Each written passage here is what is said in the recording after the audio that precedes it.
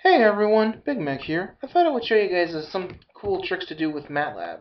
So today I wanted to look at a dynamical system of sorts and see how it changes based on changing just a couple parameters.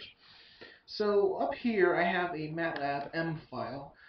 This is going to be our basic update rule. So we have a number x, which we're closing between 0 and 1. And basically we're going to take x, our number x, multiply it by 1 minus x, and then multiply that by some coefficient. For now I just have it up here set to be 1. Just to do some interesting things, I said let's start at a random point between 0 and 1 every time.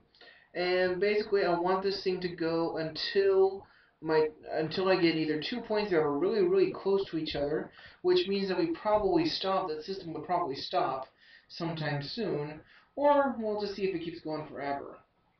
So I have a couple other lines in here which I will discuss later. So let's go ahead and run this and see what it looks like for this situation.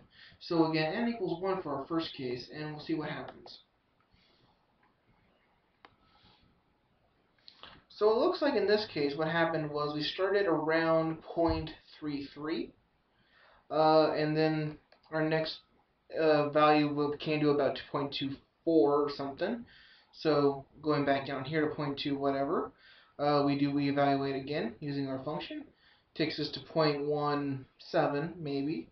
So then we come back to this point, and basically we're following this entire trail all the way down in this direction. And it looks like it's going to stop at 0.00, which makes a lot of sense, because if we look back at our update rule over here, um, if we plug in 0, we'll get 0 as our output. So that's actually what's called a fixed point. So it looks like 0 is a fixed point for this case. But what if our initial point was further away? Could that make a difference? Let's find out. So this one still looks like it's going. Let me just quit it really quickly. Re-pull up our graph, and let's start this again. Alright, so there it starts going again. It looks like this time our initial point wound up over here around 0.6, which gave us a y value of 0.23. So again, we got stuck on this left side of the picture, and we basically start again our trail going downwards towards 0. So it looks like regardless of where we start our graph, the point 0 is going to become a fixed point. So that's not very interesting. So let's quit that one really quickly. Pull up our graph again. And let's change this value of n to 1.5. Click run and see what happens. Okay, so now it's not going down to 0 anymore. It looks like it stopped somewhere else. By the looks of it, it looks like this graph came up here and stopped at about 0.33, so maybe 1/3, and the y-coordinate 1/3, which makes sense because if 1/3 is a fixed point, then we should be able to plug in into our function here. So we have 1.5, which is 3/2, times 1/3, so that's 1/2, times 1 minus 1/3 or 2/3, so 1/2 times 2/3 is 1/3.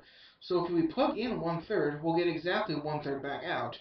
So again, let's try changing our initial data point here, and it looks like every time we're going to end up at around this point, or 1/3 point. So that's pretty interesting. Let's change our value of n to 2, see what happens. Okay, that was very sudden. It looks like up here we have 2 points at around 0.5 and 0.5. Again, that makes sense as a fixed point, because if we plug in 0.5 here now, we'll have 2 as n times 1/2 times 1/2. So we'll just get 0.5 back out. This initial point, it looks like it happened to be really close to 0.5, so let's try deviating that a little bit. Yeah, this one started way out here at 0.7 and still went to 0.5. Wow, this one even started by 0.9 and went to 0.2, and then from 0.2 it came back up to 0.5. So the other thing I like to notice on this one is how quickly it goes to that point. You know, It seemed to do it very quickly. So let's change our value of n again to 2.5. See what happens now. Okay. Again, it looks like we're going to have this converging point up here at around maybe 0.6. And it looks like this was our initial point, or our original starting point, almost at 1. So our y value was 0.1, so this becomes our new one, and looks like we follow this trail up this way. Interesting. Let's try it with a couple more points and see what happens. That one started really close, and again came out to about 0.6. And it looks like that keeps happening for different graphs. Okay, interesting. Let's go to n equals 3 and see what happens. Okay. So it looks like we started down here at 0.1, or 0.15 maybe, and it looks like it's getting over here now, and it looks like it's trying to get to some point here in the middle, which would be about 0.67, so 2/3, and yeah, about 2/3, which if we plug into our original formula over here, we get 3 times 2/3 times 1/3, which is 2/3. So yeah, so 2/3 is the fixed point over here. But one thing to notice is that it is converging there very, very slowly. So I'm not going to wait for it to, but it definitely looks like that is the stable point for this problem. Let's quit it and let's run it again just to see if we have the same behavior. Yep, it looks like we're definitely getting the same type of converging behavior. What I have here is I'm drawing a line between my 2 points in the graph as I develop them. So there, as you can see, there's always a straight line right here. So you can tell that these things are converging. It keeps going back and forth, until we're going to hopefully converge around this 2/3 point. Very interesting. Let me just do a couple more examples with you guys.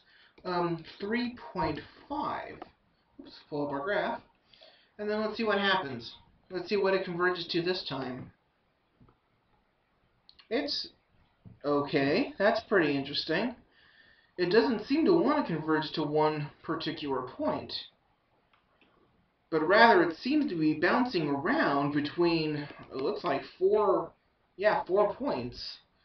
So if we start at this point at like 0.88 and then go to 0.4, so we follow that one up here, new value of about 0.82 brings us back to this point, takes us to a value of 0.5, which brings us back up to here, which brings us back to our 0.88 again.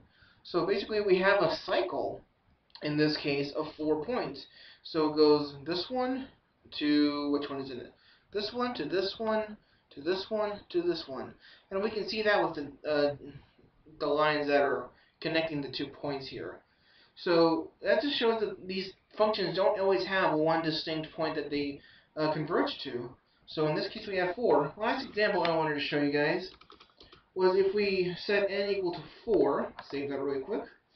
Let's quit this 3.5 program, and let's start again.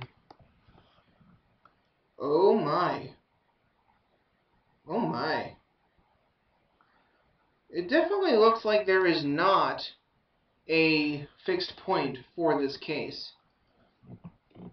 It might be possible, and in fact there is no fixed point other than the point 0, 0.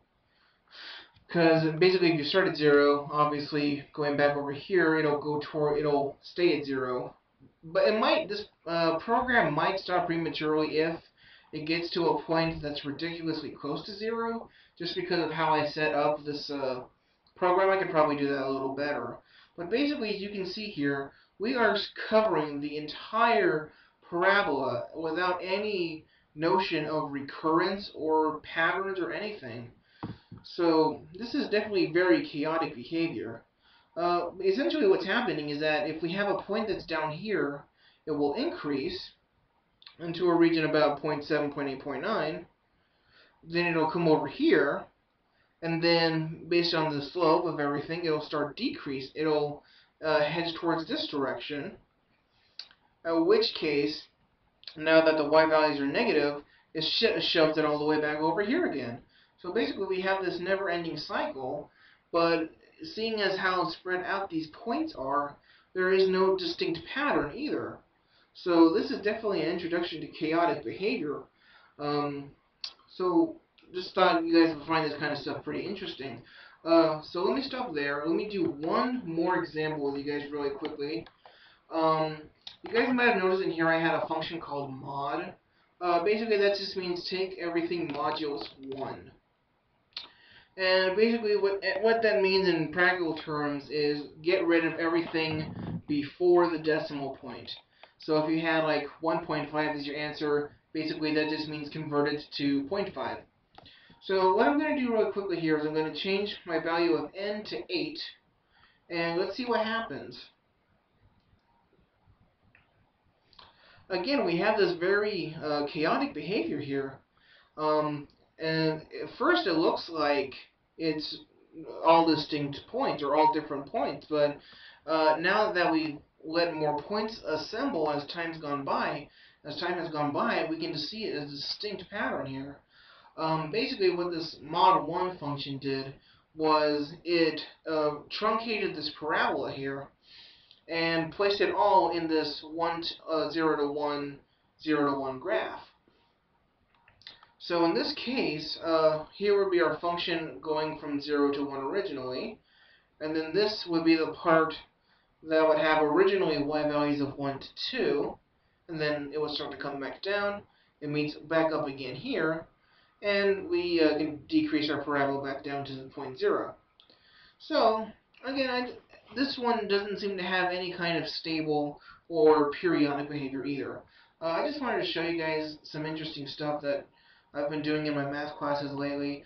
I could try and go into the theory behind this chaotic system a little bit, but that's a little technical. Alright, Big Mac saying, later.